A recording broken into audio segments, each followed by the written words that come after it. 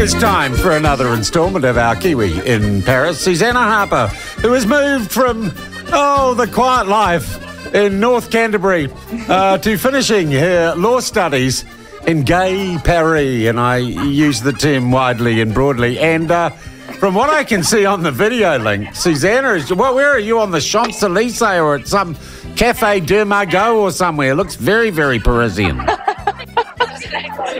Can you hear me? Yeah, we can hear you well. Yeah. Oh, great. Well, actually, I'm in none of those places. I'm just downstairs from my building in my lovely little neighbourhood, having a wine with my Kiwi flatmate. So life is good. Right. I'm a happy lass.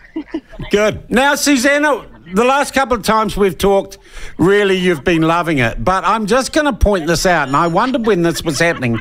You're still hanging with Kiwis. You've still got that thing that despite the fact that you're overseas, you are still a Kiwi and you're with people from your home country. One person. I'm with one Kiwi. The first time I had met a Kiwi over here was on Friday night, on accident, but it was a real treat to hear the familiar, like, a Kiwi person, to be able to say, you know, all of these ridiculous sayings that New Zealanders come out with, and to not have everyone go, what are you talking about? Because it's not. Yeah. So it was a real treat to Kiwi the other day. So it is the most amazing thing when you use Kiwis overseas. It's just like receiving a warm hug. Yeah. There you go. You see, you can take the girl out of New Zealand, but you can't take New Zealand out of the girl. All right. Susannah, absolutely. The other thing, since we last spoke, there has been a fair bit happening in the world. Certainly, if you are any sort of reporter in New Zealand, you've had a business class trip to London to stand in a queue after the death of Her Majesty the Queen. And given the interesting history between France and Britain, I'm wondering how the passing of the sovereign in England went down with the French. Did they care or not? I mean, they get rid of their sovereigns in a rather more severe manner, called the guillotine. Yes, and I'm so glad you asked me this question, because I actually travelled out to Versailles last Sunday, and it was just like nothing I've ever seen before. It's pretty neat. Just the regality. It's incredible, but then also you can absolutely see why there was a revolution here at the time. But in terms of the passing of the British monarch, I think it's slightly a different story, and I think that in Europe here, there's sort of a rivalry triangle, and there always has been, between the British, Germany and France. And despite the fact that, you know, everyone's friends at the table now, there's still this sort of underlying tension. And I notice even when people find out, first they ask if I'm English, because obviously no New Zealanders really live here, so it's not an accent people are familiar with. But when people realise that I'm not British, their behaviour changes towards me. They're nicer to you. So some people go, oh, yes. I mean, some people have just outright said, oh, thank goodness. So it's interesting how that sort of tension has continued in some way. And I think that whilst everyone in France was well aware of things passing, it was on television. Same with the new leadership turnover for the Prime Minister's office. It's the same thing, everyone's aware of it, but it's almost like a purposeful avoidance to talk about it, almost to say, oh, well, we don't really care that much. But at the same time, I can't speak for, you know, in general terms. I can only speak to the people who I've Yeah, well, you are, around, of course, studying international law. One would presume there was some, you know, awareness of events in the world amongst the people, you know, your classmates and your lecturers. Well, the only thing I noticed at Sciences Po, which is a political science institute, is there was just an email sent out to all of the all of the schools saying, you know, thinking of our British and colonial, whatever, you know, people or students at the school. We're saddened to hear the news of the Queen's passing, all of that sort of thing. So just sort of a courtesy email, if you will. Susannah, look, my other question to you, the other story clearly that is ongoing, though has gone off the boil somewhat here, is the war in Ukraine.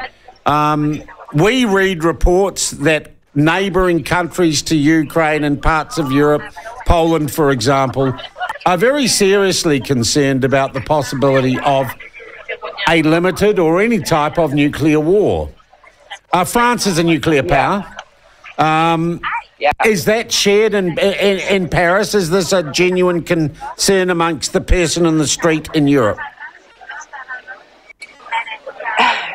On the one hand, I think that people here should be concerned about an energy crisis and with ongoing tensions in the Ukraine.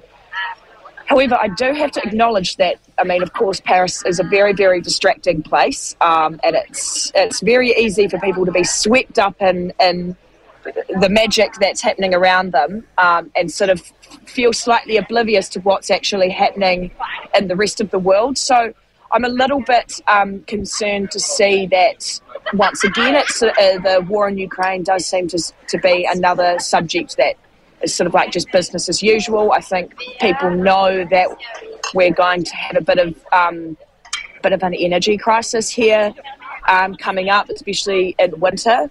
I mean, it's sad enough to see there's a lot of, you know, of course it's a big city, there's a lot of homelessness here already. Yeah. So it'll be interesting to see what it does to the place and whether it'll actually take a little bit of that magic away, because of course it's one of the most beautiful cities in the world, undoubtedly. But it is just a hub of all the degrees of humanity. So I mean, you've got the worst case scenario and the best case scenario, and yeah, I think it'll be interesting to see if the vibe changes a little bit here as we start to notice the tensions during Ukraine increase. All right, that is great stuff. And an energy crisis, what means? Higher prices for energy, or energy just not being available, Susannah? I think from what I've heard, it's A, going to be high, but B, also possibly there has been some people talking about a curfew, as in at this time of night everyone has to shut off their lights and has to. Whoa! So I've heard people talking about preventative measures like that, as in will there be a curfew, an electricity curfew?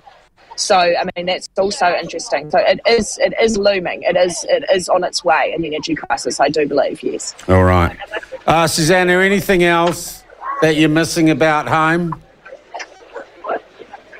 Oh, of course. Miss everything.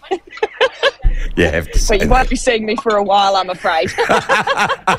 Susannah, always lovely talking to you. I'll leave you to enjoy your cafe glass of wine in Paris, you lucky old thing. Vin Rouge. Okay, your Vin Rouge. Life is hard. Life is very hard. Okay, au revoir for now. That is Susannah Harper, our Kiwi in Paris. And really interesting to have someone in another part of the world giving us their take and their perspective. Interesting, isn't it?